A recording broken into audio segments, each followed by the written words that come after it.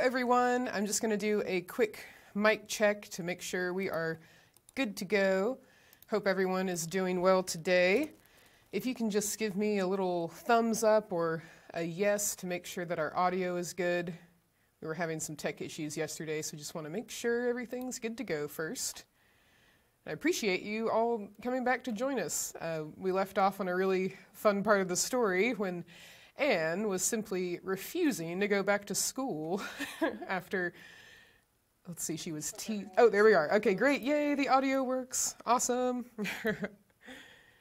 Excellent. So Anne has just refused to go back to school, and Marilla is trying to talk her out of it. If you are just joining us, you can catch up on the story on our YouTube channel, or if you check our Facebook video tabs, you'll see each of the different parts that we've done. We're on part 5 today, and I believe we're on chapter 15. So this is Anne of Green Gables by L.M. Montgomery, and we had to end in the middle of the chapter, but this is just as Anne is telling Marilla that she simply will not go back to school because of a student named Gilbert who had teased her about her red hair. So here we go. Nothing moved Anne in the least. Her mind was made up. She would not go to school to Mr. Phillips again. She'd told Marilla so when she got home. Nonsense, said Marilla. It isn't nonsense at all, said Anne, gazing at Marilla with solemn, reproachful eyes. Don't you understand, Marilla? I've been insulted. Insulted fiddlesticks. You'll go to school tomorrow, as usual. Oh, no. Anne shook her head gently. I'm not going back, Marilla. I'll learn my lessons at home, and I'll be as good as I can be, and hold my tongue all the time, if that's possible at all. But I will not go back to school, I assure you. Marilla saw something remarkably like unyielding stubbornness looking out of Anne's small face. She understood that she would have trouble in overcoming it, but she resolved wisely to say nothing more just then. I'll run down and see Rachel about it this evening, she thought. There's no use reasoning with Anne now. She's too worked up, and I've an idea she can be awful stubborn if she takes the notion.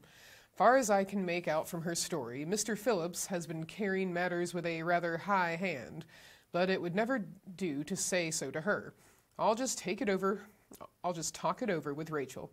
She sent 10 children to school, and she ought to know something about it. She'll have heard the whole story, too, by this time. Marilla found Mrs. Lynde knitting quilts as industriously and cheerfully as usual. I suppose you know what I've come about, she said, a little shamefacedly. Mrs. Rachel nodded. About Anne's fuss in school, I reckon, she said. Tilly Boulter was in on her way home from school and told me about it. I don't know what to do with her, said Marilla. She declares she won't go back to school. I never saw a child so worked up. I've been expecting trouble ever since she started school. I knew things were going too smooth to last. She's so high-strung. What would you advise, Rachel? Well, since you've asked my advice, Marilla, said Mrs. Lynde amiably. Mrs. Lynde dearly loved to be asked for advice. I'd just humor her a little at first, that's what I'd do. It's my belief that Mr. Phillips was in the wrong. Of course, it doesn't do to say so to the children, you know. And of course, he did right to punish her yesterday for giving way to temper. But today it was different. The others who were late should have been punished as well as Anne, that's what. And I don't believe in making the girls sit with the boys for punishment. It isn't modest.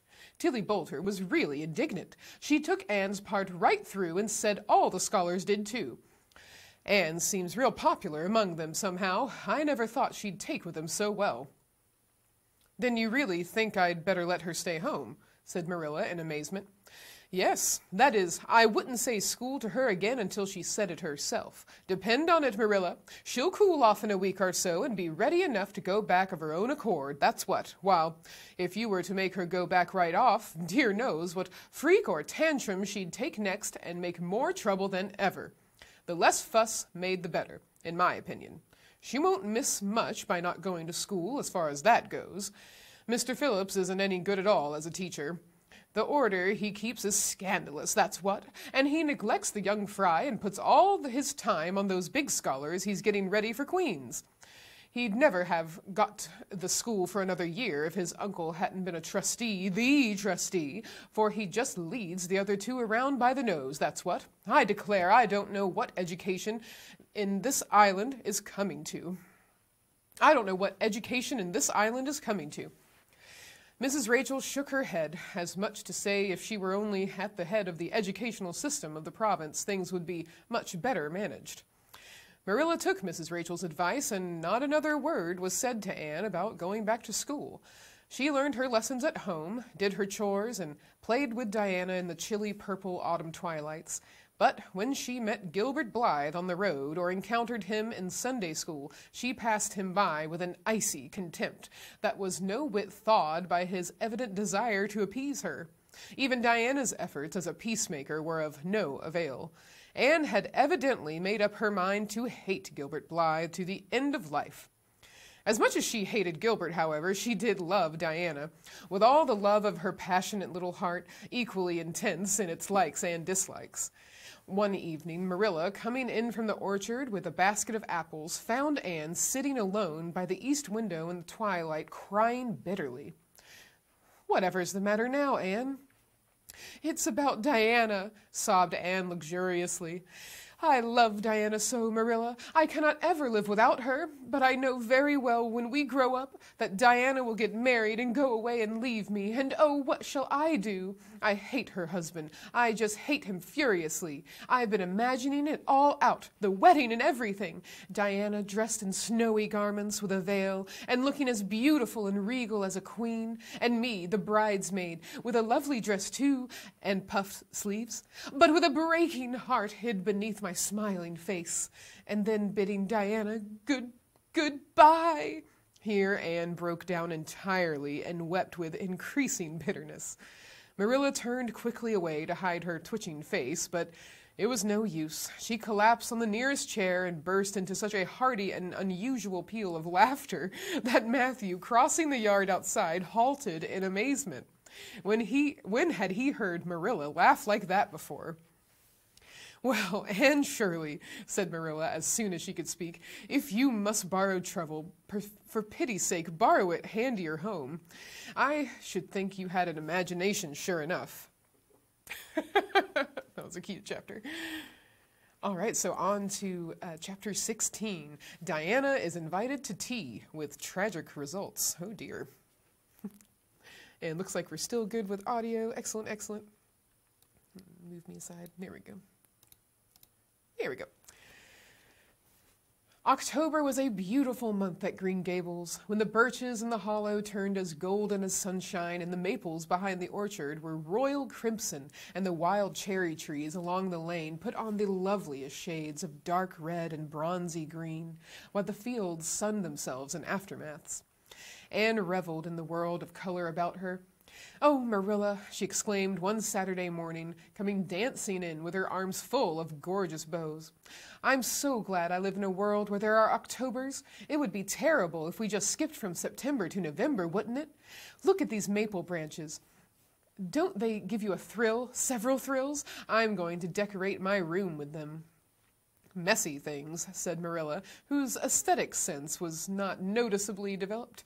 "You clutter up your room entirely too much with out-of-doors stuff, Anne. Bedrooms were made to sleep in." "Oh, and dream in too, Marilla. And you know, one can dream so much better in a room where there are pretty things. I'm going to put these boughs in the old blue jug and set them on my table." "Mind you don't drop leaves all over the stairs, then. I'm going to a meeting of the Aid Society at Carmody this afternoon, Anne, and I won't likely be home before dark. You'll have to get Matthew and Jerry their suppers, so mind you don't forget to put the tea to draw until you sit down at the table, as you did last time." "It was dreadful of me to forget," said Anne apologetically, "but that was the afternoon I was trying to think of a name for a violet veil, and it crowded other things out. Matthew was so good, he never scolded a bit. He put the tea down himself and said we could wait a while as well as not. And I told him a lovely fairy story while we were waiting, so he didn't find the time long at all. It was a beautiful fairy story, Marilla. I forgot the end of it, so I made up an end for it myself, and Matthew said he couldn't tell where the join came in." Matthew would think it all right, Anne, if you took a notion to get up and have dinner in the middle of the night.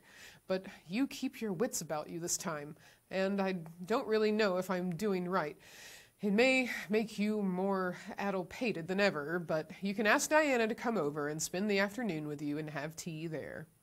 Oh, Marilla, Anne clasped her hands, how perfectly lovely.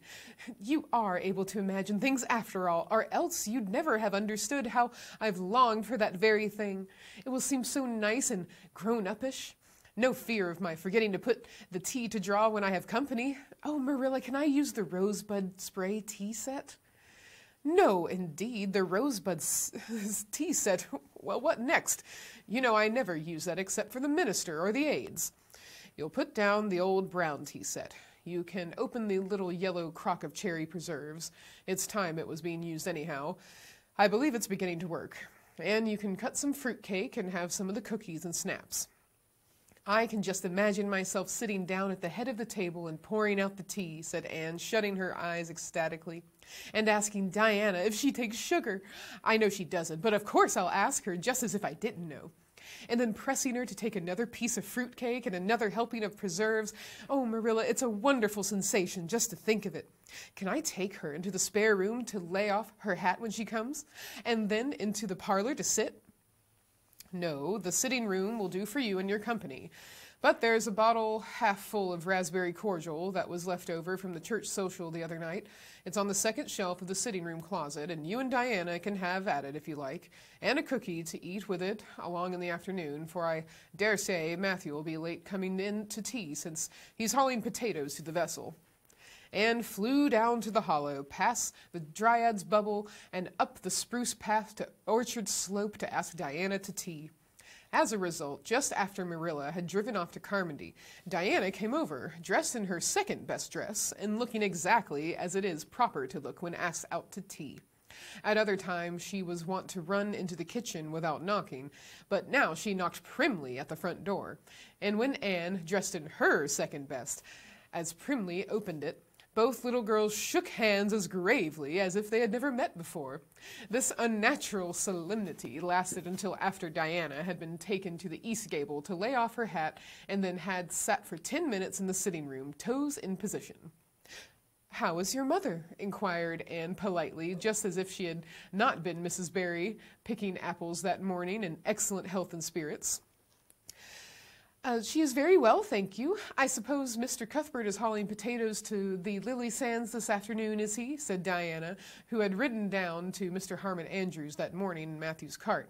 "Yes, our potato crop is very good this year. I hope your father's potato crop is good, too." "It is fairly good, thank you. Have you picked many of our apples yet?" "Oh, ever so many," said Anne, forgetting to be dignified and jumping up quickly. "Let's go out to the orchard and get some of the red sweetings, Diana. Marilla says we can have all that are left out on the tree. Marilla is a very generous woman. She said we could have a fruit cake and cherry preserves for tea.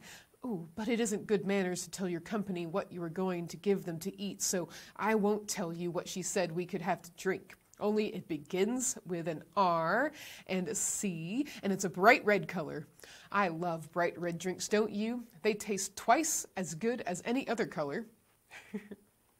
The orchard, with its great sweeping boughs that bent to the ground with fruit, proved so delightful that the little girls spent most of the afternoon in it, sitting in a grassy corner where the frost had spared the green and the mellow autumn sunshine lingered warmly, eating apples and talking as hard as they could. Diana had much to tell Anne of what went on in school. She had to sit with Gertie Pye, and she hated it. Gertie squeaked her pencil all the time, and it just made her, Diana's, blood run cold. Ruby Gillis had charmed all her warts away, true as you live, with a magic pebble that old Mary Jo from the creek gave her. You had to rub the warts with the pebble and then throw it away over your left shoulder at the time of the new moon, and the warts would all go. Charlie Sloane's name was written up with M. White's on the porch wall, and M. White was awful mad about it. Sam Bolter had sassed Mr. Phillips in class, and Mr. Phillips whipped him, and Sam's father came down to the school and dared Mr. Phillips to lay a hand on one of his children again. And Mattie Andrews had a new red hood and a blue crossover with tassels on it, and the airs she put on about it were perfectly sickening. And Lizzie Wright didn't speak to to Mamie Wilson because Mamie Wilson's grown-up sister had cut out Lizzie Wright's grown-up sister with her beau. And everybody missed Anne so and wished she'd come to school again, and Gilbert Blythe. But Anne didn't want to hear about Gilbert Blythe. She jumped up hurriedly and said, suppose they go in and have some raspberry cordial. Anne looked on the second shelf of the room pantry, but there was no bottle of the raspberry cordial. Search revealed it away back on the top shelf. Anne put it out on a tray and set it on the table with a tumbler. Now please, help yourself, Diana, she said politely. I don't believe I'll have any just now. I don't feel as if I wanted any of those apples after all. Diana poured herself out a tumblerful, looked at its bright red hue admiringly, and then sipped it daintily. That's awfully nice raspberry cordial, Anne, she said. I didn't know raspberry cordial was so nice. I'm real glad you like it. Take as much as you want. I'm going to run out and stir the fire. There are so many responsibilities on a person's mind when they're keeping house, isn't there? When Anne came back from the kitchen, Diana was drinking her second glassful of cordial, and being entreated thereto by Anne, she offered no particular objection to the drinking of a third. The tumblerfuls were generous ones, and the raspberry cordial was certainly very nice. The nicest I ever drank, said Diana. It's ever so much nicer than Mrs. Lynde's, although she brags of hers so much. It doesn't taste a bit like hers. I should think Marilla's raspberry cordial would probably be much nicer than Mrs. Lynde's, said Anne loyally. Marilla is a famous cook. She is trying to teach me to cook, but I assure you, Diana, it is uphill work. There's so little scope for imagination in cookery. You just have to go by rules. The last time I made a cake, I forgot to put the flour in. I was thinking the loveliest story about you and me, Diana. I thought you were desperately ill with smallpox, and everybody deserted you, but I went boldly to your bedside and nursed you back to life. And then I took the smallpox and died, and I was buried under those poplar trees in the graveyard, and you planted a rose bush by my grave and watered it with your tears, and you never, never forgot the friend of your youth who sacrificed her life for you. Oh, it was such a pathetic tale, Diana. The tears just rained down over my cheeks while I mixed the cake, but I forgot the flour, and the cake was a dismal failure. Flour is so essential to cakes, you know. Marilla was very cross, and I don't wonder. I'm a great trial to her. She was terribly mortified about the pudding sauce last week. We had a plum pudding for dinner on Tuesday, and there was half the pudding and a pitcher full of sauce left over. Marilla said there was enough for another dinner and told me to set it on the pantry shelf and cover it. I meant to cover it just as much as could be, Diana, but when I carried it in, I was imagining I was a nun. Of course, I'm a Protestant, but I imagined I was Catholic, taking the veil to bury a broken heart in cloistered seclusion. And I forgot all about covering the pudding sauce. I thought of it next morning and ran to the pantry, Diana, and fancy, if you can, my extreme horror at finding a mouse drowned in that pudding sauce. I lifted the mouse out with a spoon and threw it out in the yard, and then I washed the spoon in 3 waters. Marilla was out milking, and I fully intended to ask her when she came in if I'd give the sauce to the pigs. But when she did come in, I was imagining that I was a frost fairy going through the woods, turning the trees red and yellow, whichever they wanted to be. So I never thought about the pudding sauce again, and Marilla sent me out to pick apples. Well, Mr. and Mrs. Chester Ross from Spencervale came here that morning. You know they are very stylish people, especially Mrs. Chester Ross.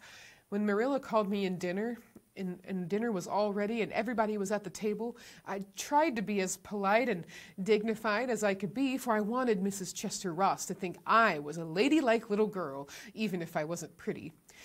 Everything went right until I saw Marilla coming with the plum pudding in one hand and the pitcher of pudding sauce warmed up in the other. Diana, that was a terrible moment. I remembered everything, and I just stood up in my place and shrieked out, Marilla, you mustn't use that pudding sauce. There was a mouse drowned in it. I forgot to tell you before. Oh, Diana, I shall never forget that awful moment if I live to be 100. Mrs. Chester Ross just looked at me, and I thought I would sink through the floor with mortification. She is such a perfect housekeeper, and fancy what she must have thought of us. Marilla turned red as fire, but she never said a word. Then She just carried that sauce and pudding out and brought in some strawberry preserves. She even offered me some, but I couldn't swallow a mouthful. It was like heaping coals of fire on my head. After Mrs. Chester Ross went away, Marilla gave me a dreadful scolding. "Why, Diana, what is the matter?" Diana has stood up very unsteadily. Then she sat down again, putting her hands to her head. I'm awful sick," she said a little thickly. I must go right home." "Oh, you mustn't dream of going home without your tea," cried Anne in distress. "I'll get it right off. I'll go and put the tea down this very minute." "I must go home," repeated Diana, stupidly but determinedly. "Let me get you a lunch anyhow," implored Anne. "Let me give you a bit of fruit cake and some of the cherry preserves. Lie down on the sofa for a while and you'll be better. Where do you feel bad?" "I must go home," said Diana, and that was all she would say. In vain Anne pleaded. "I never heard of company going home without tea," she mourned. "Oh, Diana, do you suppose that it's possible you're really taking the smallpox? If you are, I'll go and nurse you. You can depend on that. I'll never forsake you. But I do wish you'd stay till after tea. Where do you feel bad?" "I'm awful dizzy," said Diana. And indeed, she walked very dizzily. Anne, with tears of disappointment in her eyes, got Diana's hat and went with her as far as the Barry yard fence. Then she wept all the way back to Green Gables, where she sorrowfully put the remainder of the raspberry cordial back into the pantry and got tea ready for Matthew and Jerry, with all the zest gone out of the performance. The next day was Sunday, and as the rain poured down in torrents from dawn till dusk, Anne did not stir abroad from Green Gables. Monday afternoon, Marilla sent her down to Mrs. Lynde's on an errand. In a very short space of time, Anne came flying back up the lane with tears rolling down her cheeks. Into the kitchen she dashed and flung herself face downward on the sofa in agony. "Whatever has gone wrong now, Anne?" queried Marilla in doubt and dismay. "I do hope you haven't gone and been saucy to Mrs. Lynde again." No answer from Anne save more tears and stormier sobs.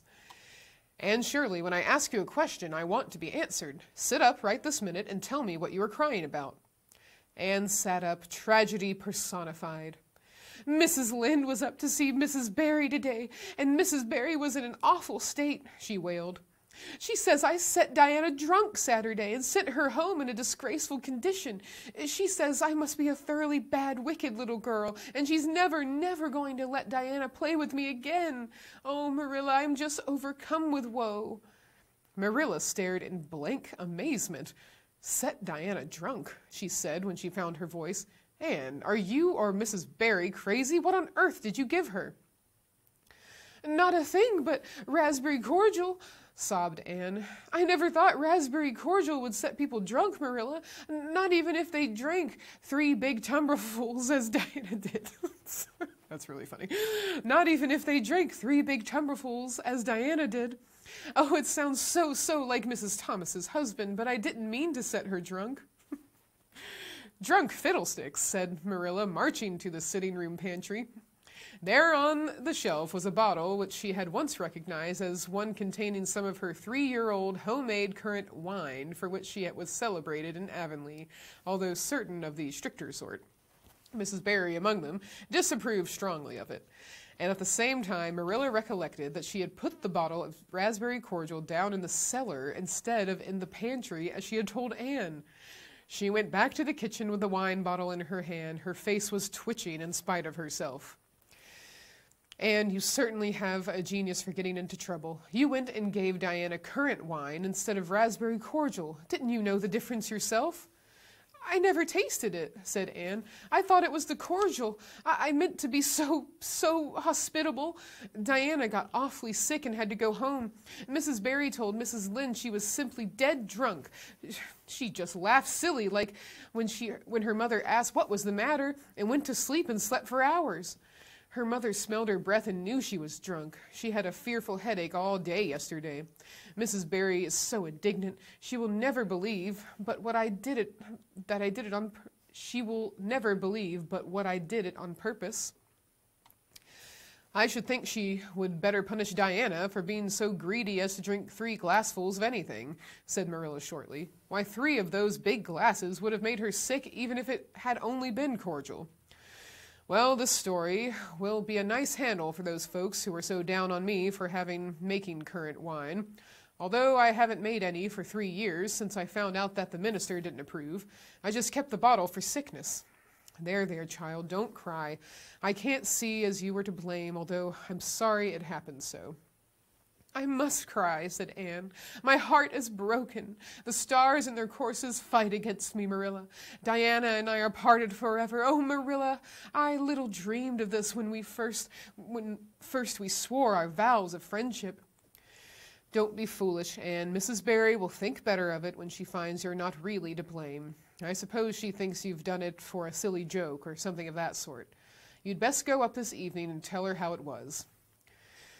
My courage fails me at the thought of facing Diana's injured mother, sighed Anne. I wish you'd go, Marilla. You're so much more dignified than I am. Likely she'd listen to you quicker than to me. Well, I will, said Marilla, reflecting that it would probably be the wiser course. Don't cry any more, Anne. It will be all right. Marilla had changed her mind about its being all right by the time she got back from Orchard Slope. Anne was watching for her coming and flew to the porch door to meet her. Oh, Marilla, I know by your face that it's been no use, she said sorrowfully. Mrs. Barry won't forgive me? Mrs. Barry, indeed, snapped Marilla. Of all the unreasonable women I ever saw, she's the worst. I told her it was all a mistake and you weren't to blame, but she simply didn't believe me. And she rubbed it well in about my currant wine and how I'd always said it couldn't have the least effect on anybody. I just told her plainly that currant wine wasn't meant to be drunk 3 tumblerfuls at a time, and that if a child had to do with was so greedy, I'd sober her up with a good spanking. Marilla whisked into the kitchen, grievously disturbed, leaving a very much distracted little soul in the porch behind her. Presently, Anne stepped out, bareheaded, into the chill autumn dusk. Very determinedly and steadily she took her way down through the sere clover field, over the log bridge, and up through the spruce grove, lighted by a pale little moon hanging low over the western woods. Mrs. Barry, coming to the door in answer to a timid knock, found a white-lipped, eager-eyed suppliant on the doorstep. Excuse me. Her face hardened. Mrs. Barry was a woman of strong prejudices and dislikes, and her anger was of the cold, sullen sort, which is always hardest to overcome. To do her justice, she really believed Anne had made Diana drunk out of her sheer malice prepense. And she was honestly anxious to preserve her little daughter from the contamination of further intimacy with such a child. What do you want? She said stiffly, and clasped her hands. Oh, Mrs. Barry, please forgive me. I did not mean to intoxicate Diana. How could I? Just imagine if you were a poor little orphan girl that kind people had adopted and you had just one bosom friend in all the world. Do you think you would intoxicate her on purpose? I thought it was only raspberry cordial. I was firmly convinced it was raspberry cordial. Oh, please, don't say that you won't let Diana play with me anymore. If you do, you will cover my life with a dark cloud of woe. This speech, which would have softened good Mrs. Lynde's heart in a twinkling, had no effect on Mrs. Barry except to irritate her still more. She was suspicious of Anne's big words and dramatic gestures and imagined that the child was making fun of her. So she said coldly and cruelly, I don't think you are a fit little girl for Diana to associate with. You'd better go home and behave yourself. Anne's lips quivered. Won't you please let me see Diana just once to say farewell, she implored. Diana has gone over to Carmody with her father, said Mrs. Barry, going in and shutting the door. Anne went back to Green Gables, calm with despair. My last hope is gone, she told Marilla. I went up and saw Mrs. Barry myself, and she treated me very insultingly. Marilla, I do not think she is a well-bred woman. There is nothing more to do except to pray, and I haven't much hope that that'll do much good because, Marilla, I do not believe that God himself can do very much with such an obstinate person as Mrs. Barry. Anne, you shouldn't say such things, rebuked Marilla, striving to overcome that unholy tendency to laughter which she was dismayed to find growing upon her. And indeed, when she told the whole story to Matthew that night, she did laugh heartily over Anne's tribulations. But when she slipped into the east gable before going to bed and found that Anne had cried herself to sleep, an unaccustomed softness crept into her face. Poor little soul, she murmured, lifting a loose curl of hair from the child's tear-stained face. Then she bent down and kissed the flushed cheek on the pillow. Oh, that's really sweet. So now we are moving on to chapter 17, A New Interest in Life. Just going to get a sip of coffee. I really love seeing Marilla's love for Anne blossom. It's really sweet. And I love the friendship between Anne and Diana. It's really sweet too. The next afternoon, Anne, bending over her patchwork at the kitchen window, happened to glance out and beheld Diana down by the Dryad's bubble, beckoning mysteriously. In a trice, Anne was out of the house and flying down to the hollow, astonishment and hope struggling in her expressive eyes. But the hope faded when she saw Diana's dejected countenance. "Your mother has relented?" she gasped. Diana shook her head mournfully. No, Anne, she says I'm never to play with you again. I've cried, and I told her it wasn't your fault, but it wasn't any use. I had ever such a time coaxing her to let me come down and say goodbye to you. She said I was only to stay 10 minutes, and she's timing me by the clock. 10 minutes isn't very long to say an eternal farewell in, said Anne tearfully. Oh, Diana, will you promise faithfully never to forget me, the friend of your youth, no matter what dearer friends may caress thee? Indeed, I will, sobbed Diana, and I'll never have another bosom friend. I don't want to have. I couldn't love anybody as I love you. Oh, Diana, cried Anne, clasping her hands, do you love me? Why, of course I do. Didn't you know that? No. Anne drew a long breath. I thought you liked me, of course, but I never hoped you loved me. Why, Diana, I didn't think anybody could love me. Nobody has ever loved me since I can remember. Oh, this is wonderful. It's a ray of light which will forever shine on the darkness of a path severed from thee, Diana. Oh, just say it once again. I love you devotedly, Anne, said Diana stanchly, and I always will. You may be sure of that. And I will always love thee, Diana, said Anne, solemnly extending her hand. In the years to come, thy memory will shine like a star over my lonely life, as that last story we read together says. Diana, wilt thou give me a lock of thy jet-black tresses in parting to treasure forevermore? Have you got anything to cut it with? Queried Diana, wiping away the tears which Anne's affecting accents had caused to flow afresh, and returning to practicalities. Yes, I've got my patchwork scissors in my apron pocket, fortunately, said Anne. She solemnly clipped one of Diana's curls. Fare thee well, my beloved friend. Henceforth we must be as strangers, though living side by side, but my heart will forever be faithful to thee. Anne stood and watched Diana, out of sight, mournfully waving her hand to the latter whenever she turned to look back. Then she returned to the house, not a little consoled for the time being by this romantic parting. It is all over, she informed Marilla. I shall never have another friend. I'm really worse off than ever before, for I haven't Katie Maurice and Violetta now. And even if I had, it wouldn't be the same. Somehow little dream girls are not satisfying after a real friend. Diana and I had such an affecting farewell down by the spring. It will be sacred in my memory forever. I used the most pathetic language I could think of and said thou and thee. Thou and thee seem so much more romantic than you. Diana gave me a lock of her hair, and I'm going to sew it up in a little bag and wear it around my neck all my life. Please see that it is buried with me, for I don't believe I'll live very long. Perhaps when she sees me lying cold and dead before her, Mrs. Barry may feel remorse for what she has done, and will let Diana come to my funeral. I don't think there is much fear of your dying of grief as long as you can talk, Anne, said Marilla unsympathetically. The following Monday, Anne surprised Marilla by coming down from her room with a basket of books on her arm and her lips primmed up into a line of determination.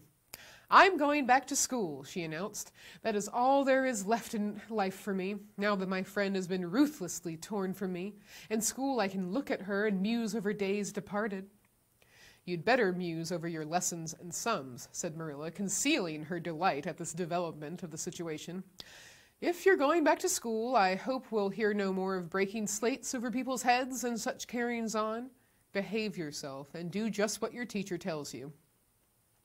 I'll try to be a model pupil, said Anne dolefully. There won't be much fun in it, I expect. Mr. Phillips said Minnie Andrews was a model pupil, and there isn't a spark of imagination or life in her. She is just dull and poky and never seems to have a good time.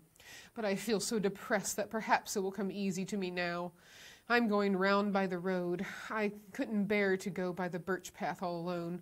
I should weep bitter tears if I did. Anne was welcomed back to school with open arms. Her imagination had been sorely missed in games, her voice in the singing, and her dramatic ability in the perusal aloud of books at dinner hour.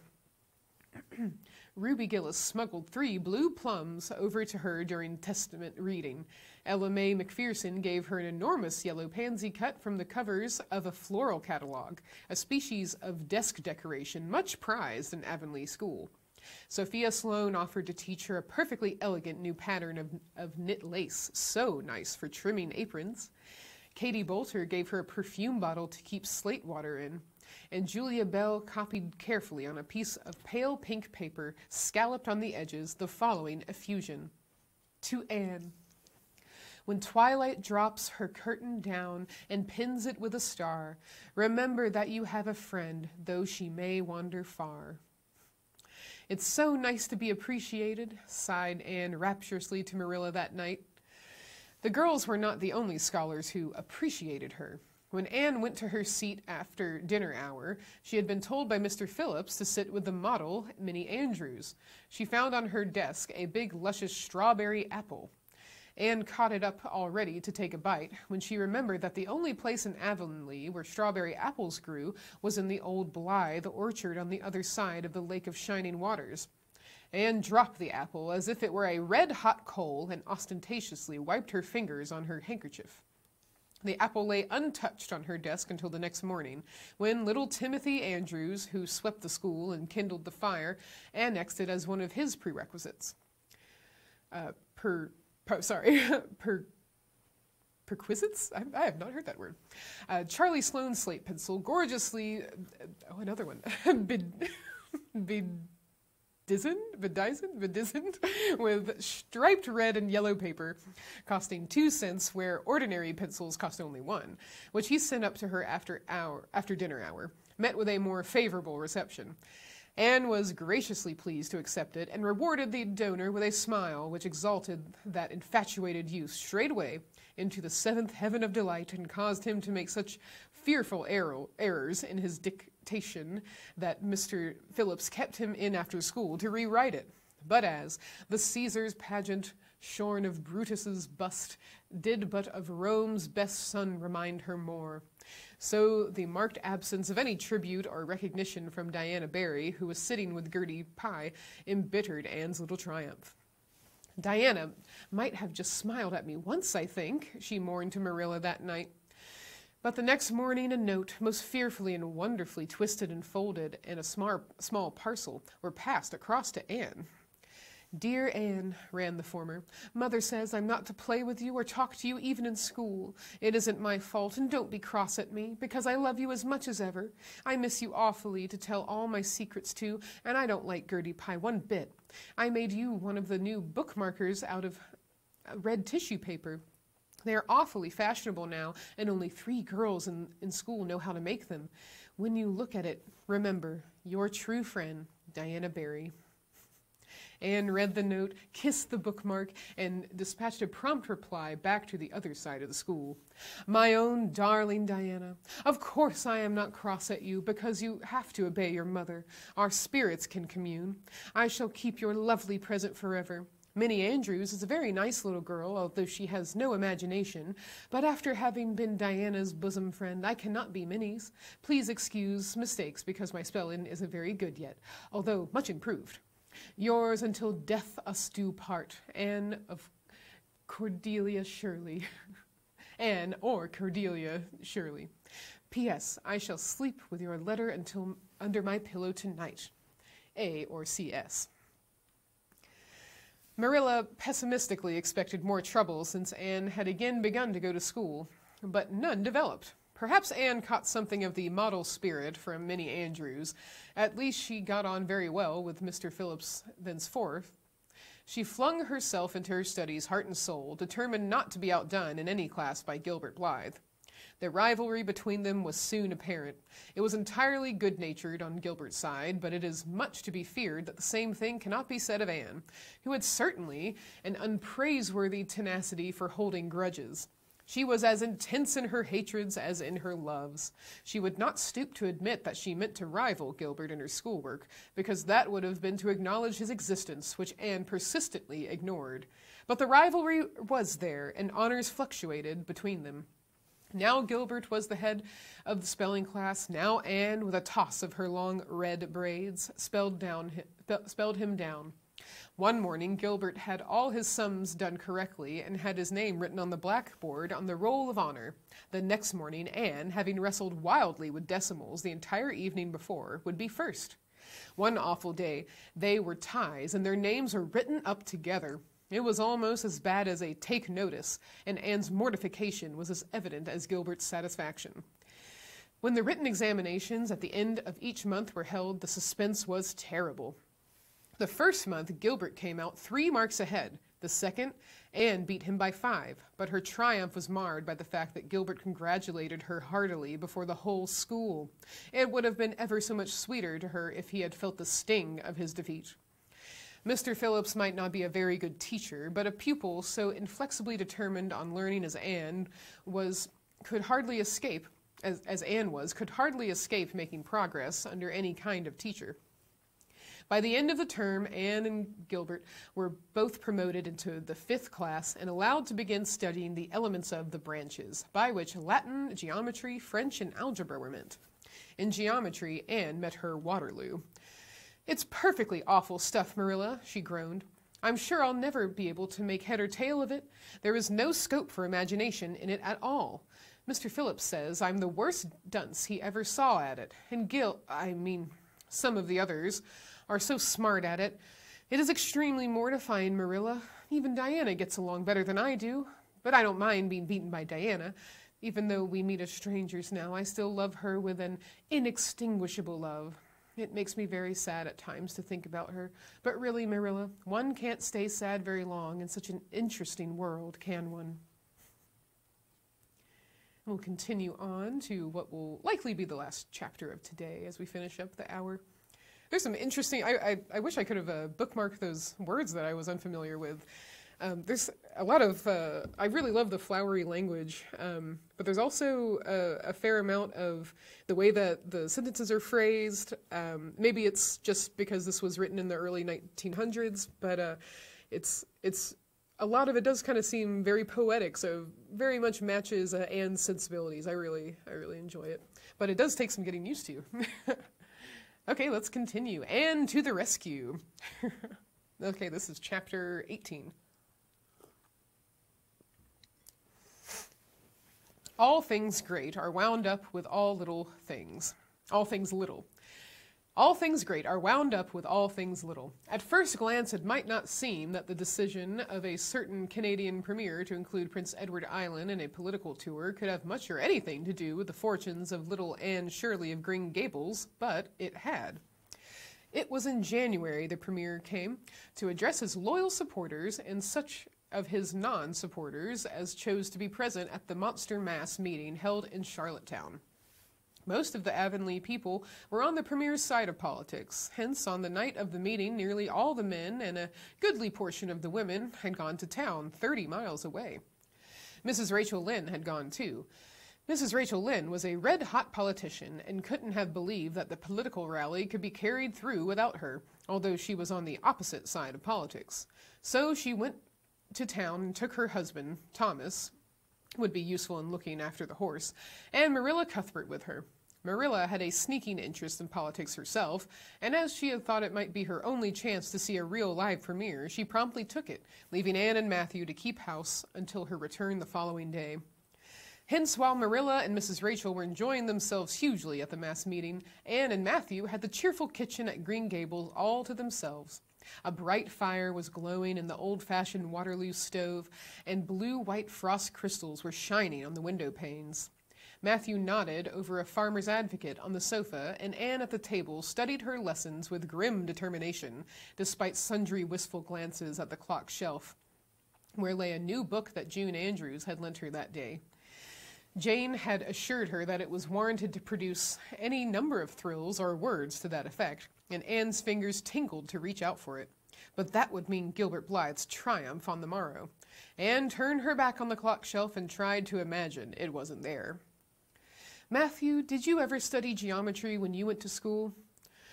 Well, now, no, I didn't, said Matthew, coming out of his doze with a start. I wish you had, sighed Anne, because then you'd be able to sympathize with me. You can't sympathize properly if you've never studied it. It is casting a cloud over my whole life. I'm such a dunce at it, Matthew. Well, I don't know, said Matthew soothingly. I guess you're all right at anything. Mr. Phillips told me last week in Blair's store at Carmody that you was the smartest scholar in school and was making rapid progress. Rapid progress was his very words. There's them as runs down Teddy Phillips and says he ain't much of a teacher, but I guess he's all right. Matthew would have thought anyone who praised Anne was all right. I'm sure I'd get on better with geometry if only he wouldn't change the letters, complained Anne. I learned the proposition off by heart, and then he draws it on the blackboard and puts different letters from what are in the book, and I get it all mixed up. I don't think a teacher should take such a mean advantage, do you? We're studying agriculture now, and I've found out at last what makes the roads red. It's a great comfort. I wonder how Marilla and Mrs. Lynde are enjoying themselves. Mrs. Lynde says Canada is going to the dogs the way things are being run at Ottawa, and that it's an awful warning to the electors. She says if women were allowed to vote, we would soon see a blessed change. What do you vote, Matthew? Conservative, said Matthew promptly. To vote conservative was a part of Matthew's religion. Then I'm conservative too, said Anne decidedly. I'm glad because some of the boys in school are grits. I guess Mr. Phillips is a grit too, because Prissy Andrews' father is one, and Ruby Gillis says that when a man is courting, he always has to agree with the girl's mother in religion and her father in politics. Is that true, Matthew? Well, now, I don't know, said Matthew. Did you ever go courting, Matthew? Well, no, I don't know as I ever did, said Matthew, who had certainly never thought of such a thing in his whole existence. Anne reflected with her chin in her hands. It must be rather interesting, don't you think, Matthew? Ruby Gillis says when she grows up, she's not going to have ever so many bows on the string and have them all crazy about her. But I think that would be too exciting. I'd rather have just one in his right mind. But Ruby Gillis knows a great deal about such matters because she has so many big sisters, and Mrs. Lynde says the Gillis girls have gone off like hotcakes. Mr. Phillips goes up to see Prissy Andrews nearly every evening. He says it is to help her with her lessons, but Miranda Sloane is studying for Queen's too, and I should think she needed help a lot more than Prissy because she's ever so much stupider. But he never goes to help her in the evenings at all. There are a great many things in this world that I can't understand very well, Matthew. Well, now, I don't know as I comprehend them all myself, acknowledged Matthew. Well, I suppose I must finish up my lessons. I won't allow myself to open that new book Jane lent me until I'm through. But it's a terrible temptation, Matthew. Even when I turn my back on it, I can see it there, just as plain. Jane said she cried herself sick over it. I love a book that makes me cry, but I think I'll carry that book into the sitting room and lock it in the jam closet and give you the key. And you must not give it to me, Matthew, until my lessons are done, not even if I implore you on my bended knees. It's all very well to say, resist temptation, but it's ever so much easier to resist it if you can't get the key.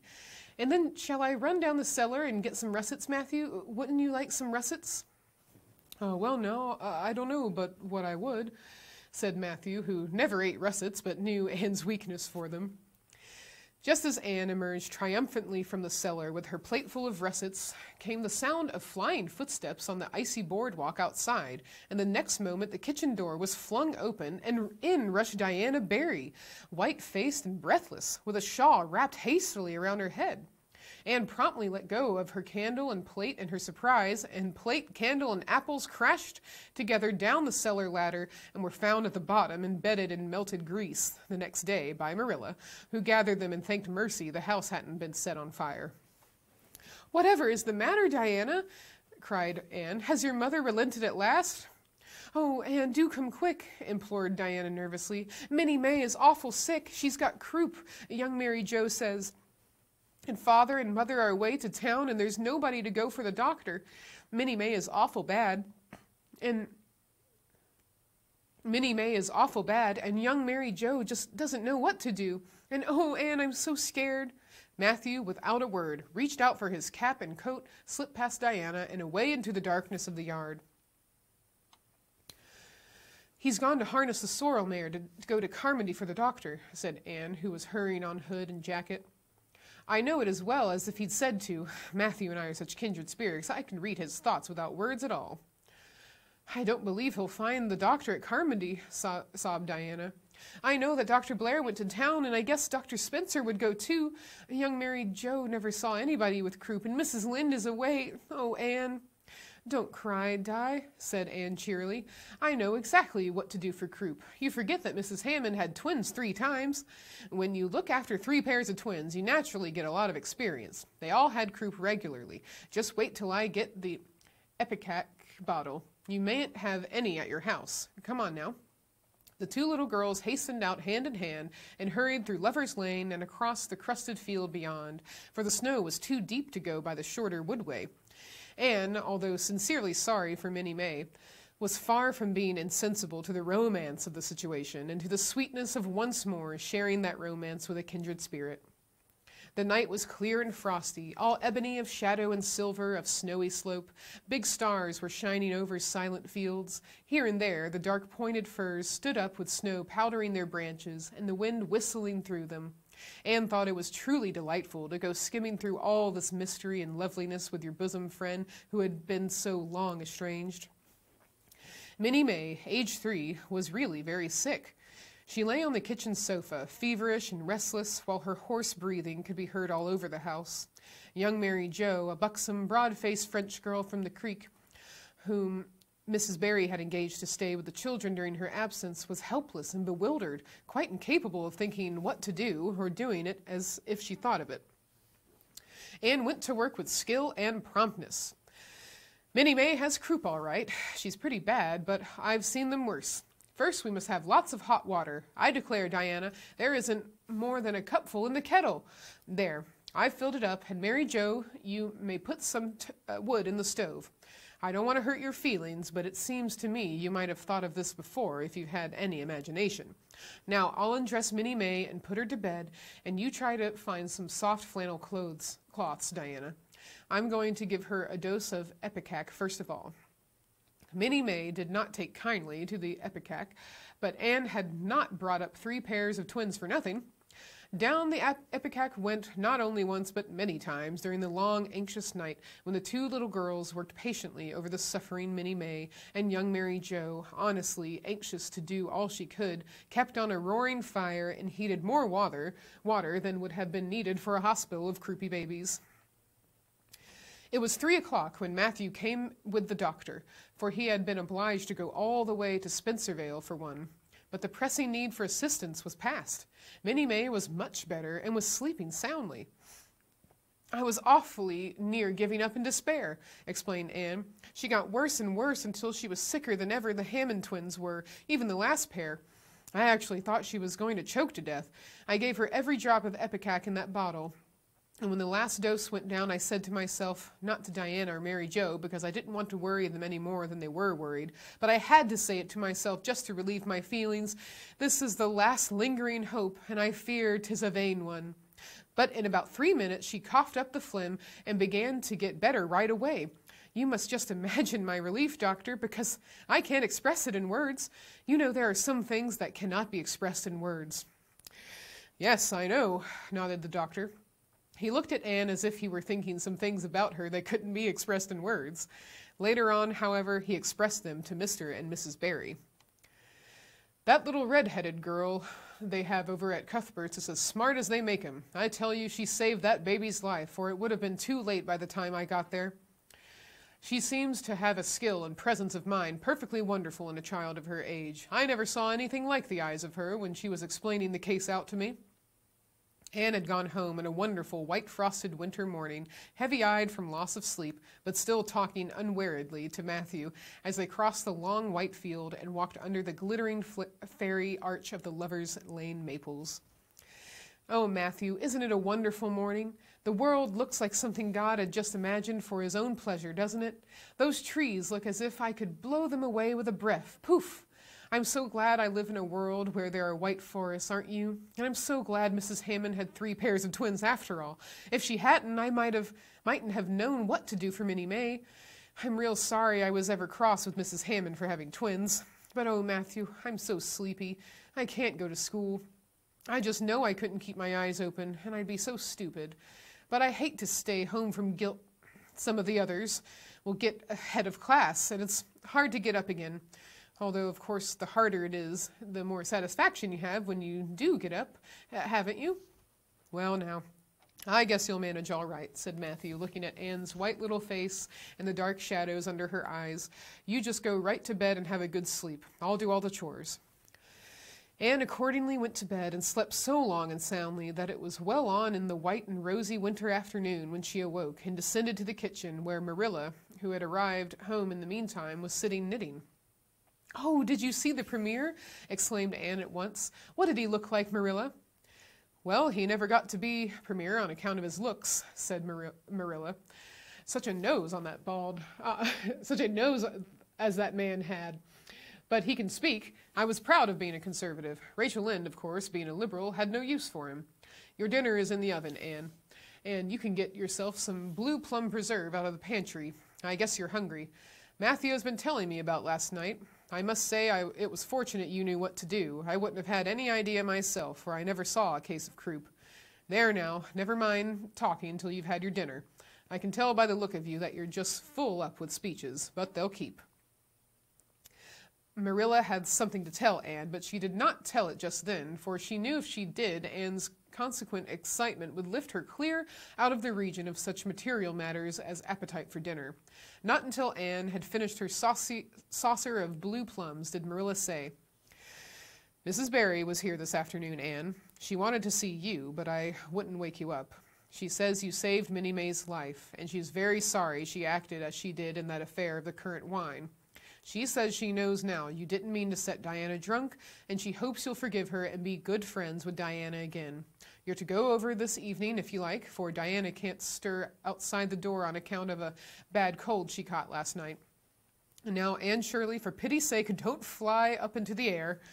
The warning seemed not unnecessary, so uplifted and aerial was Anne's expression and attitude as she sprang to her feet, her face irradiated with the flame of her spirit.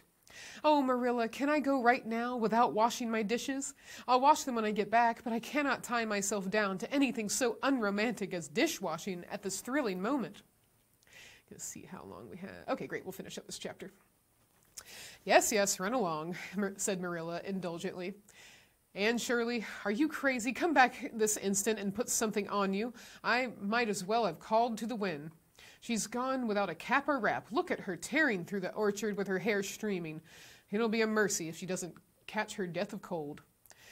Anne came dancing home in the purple winter twilight across the snowy places. Afar in the southwest was the great shimmering pearl-like sparkle of an evening star in a sky that was pale golden, an ethereal rose over gleaming white spaces and dark glens of spruce. The tinkles of sleigh bells among the snowy hills came like elfin chimes through the frosty air, but their music was not sweeter than the song in Anne's heart and on her lips. "You see before you a perfectly happy person, Marilla," she announced. "I'm perfectly happy. Yes, in spite of my red hair. Just at present, I have a soul above red hair. Mrs. Barry kissed me and cried and said she was so sorry and she could never repay me. I felt fearfully embarrassed, Marilla, but I just said as politely as I could, 'I have no hard feelings for you, Mrs. Barry. I assure you once for all that I did not mean to intoxicate Diana, and henceforth I shall cover the past with the mantle of oblivion.' That was a pretty dignified way of speaking, wasn't it, Marilla? I felt that I was heaping coals of fire on Mrs. Barry's head. And Diana and I had a lovely afternoon. Diana showed me a new fancy crochet stitch her aunt over at Carmody taught her. Not a soul in Avonlea knows it but us, and we pledged a solemn vow never to reveal it to anyone else. Diana gave me a beautiful card with a wreath of roses on it and a verse of poetry. If you love me as I love you, nothing but death can part us two. And that is true, Marilla. We're going to ask Mr. Phillips to let us sit together in school again, and Gertie Pye can go with Minnie Andrews. We had an elegant tea. Mrs. Barry had the very best china set out, Marilla, just as if I was real company. I can't tell you what a thrill it gave me. Nobody ever used their best china on my account before. And we had fruit cake and pound cake and donuts and 2 kinds of preserves, Marilla. And Mrs. Barry asked me if I took tea and said, Pa, why don't you pass the biscuits to Anne? It must be lovely to be grown up, Marilla, when just being treated as if you were is so nice. I don't know about that, said Marilla with a brief sigh. Well, anyway, when I am grown up, said Anne decidedly, I'm always going to talk to little girls as if they were too, and I'll never laugh when they use big words. I know from sorrowful experience how that hurts one's feelings. After tea, Diana and I made taffy. The taffy wasn't very good, I suppose because neither Diana nor I had ever made it before. Diana left me to stir it while she buttered the plates, and I forgot and let it burn. And then when we set it out on the platform to cool, the cat walked over one plate, and that had to be thrown away.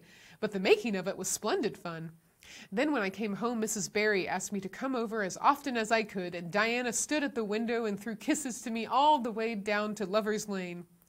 I assure you, Marilla, that I feel like praying tonight, and I'm going to think out a special brand new prayer in honor of the occasion. Oh, very sweet.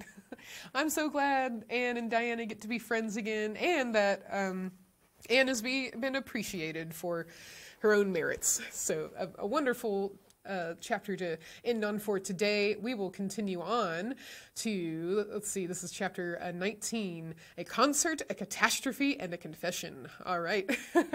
Well, thank you so much for joining me today. I really look forward to these, and I've really enjoyed this story so far, and I know we've got big fans of Anne of Green Gables out there listening.